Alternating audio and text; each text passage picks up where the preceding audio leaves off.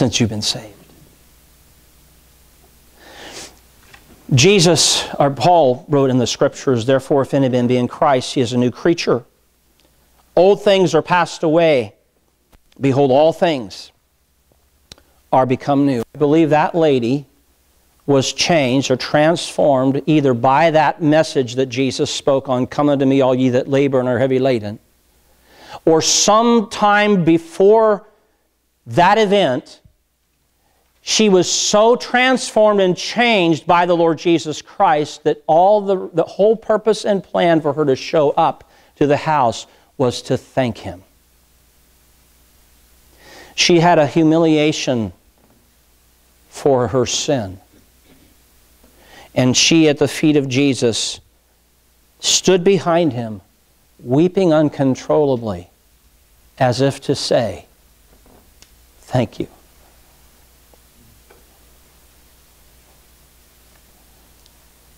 Thank you for what you did in my life.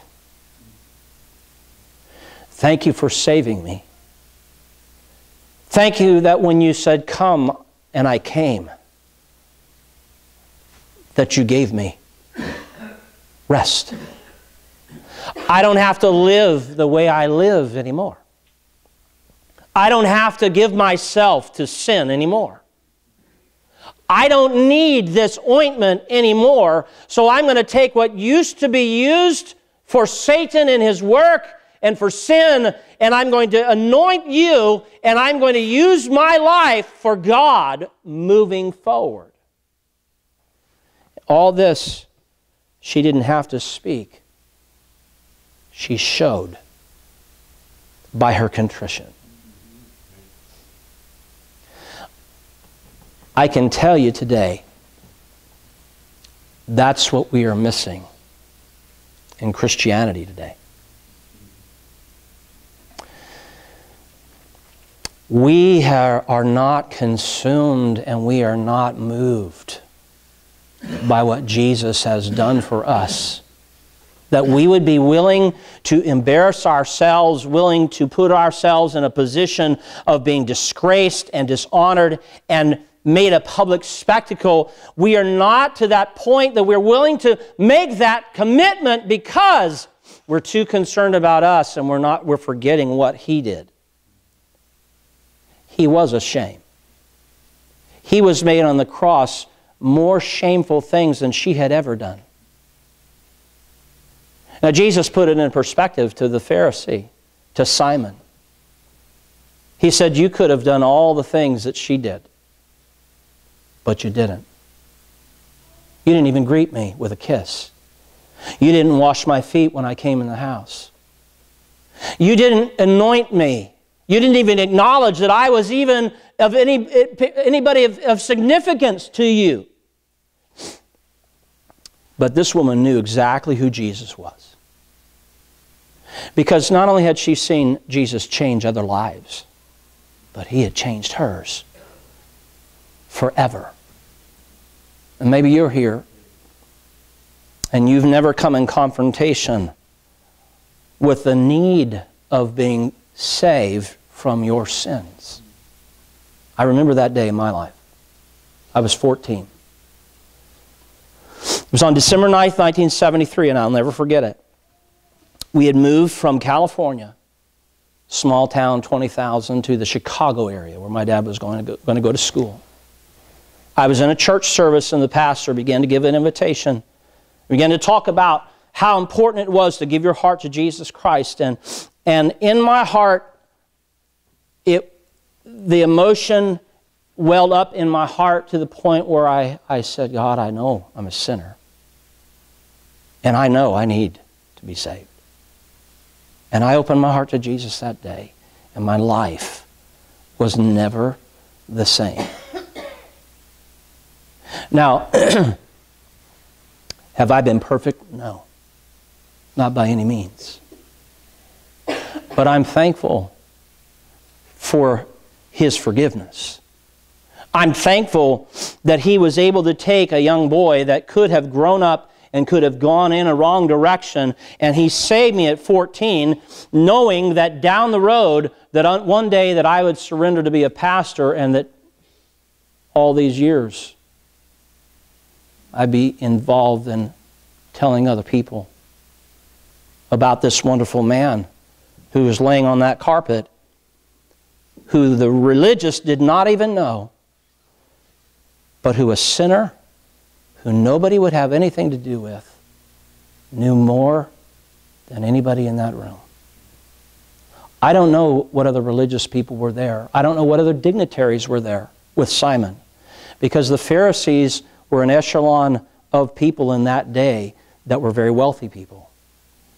And so it could have been there were some government officials there. It could have been there were some very, very important people in that town that were there that day. But not one of them greeted Jesus. Not one of them recognized Him as God. Not one of them recognized Him as the Savior of the world. That lady knew that He was Messiah because He had changed her. Two things that you see, and Jesus recognizes them. He recognizes her humility. The Bible says, whosoever shall call upon the name of the Lord shall be saved, in Romans 10:13. That call is an interesting word because it's a call of desperation. It's a call saying to Jesus, I am hopeless, I'm helpless. Unless you save me, I cannot be saved.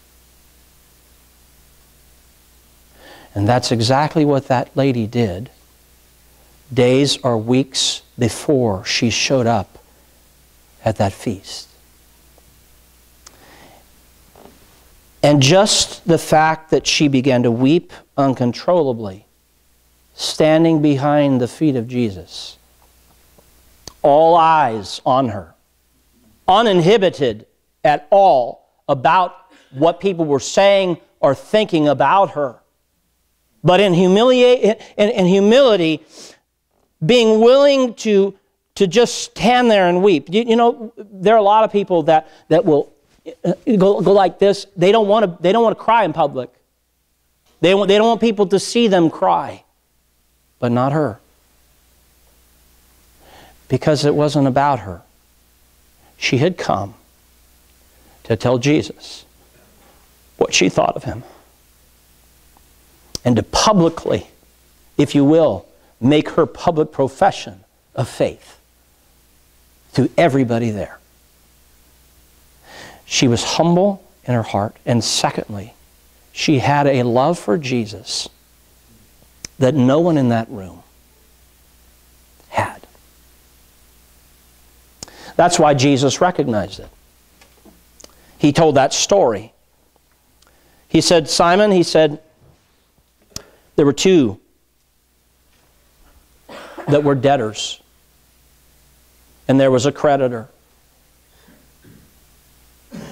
The one debtor owed 500, the other owed 50. Were they both debtors, yes or no? Yeah.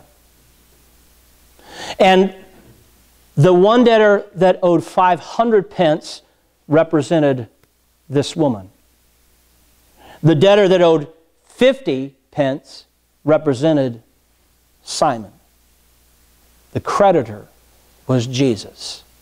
And Jesus is standing in the room. And He is saying, she's forgiven. And Simon, you have every opportunity to be forgiven. But you are not willing to do what this woman did. To humble herself and to love me implicitly. The fact that she kissed His feet over and over and over, and then that wasn't enough to take her life, what used to be used for her livelihood, this ointment, she could have taken it, she could have sold it, she took it and she broke it and she anointed His feet. Some believe it was prophetic of the fact that He would go and He would die on the cross. He, as Messiah, would die for her.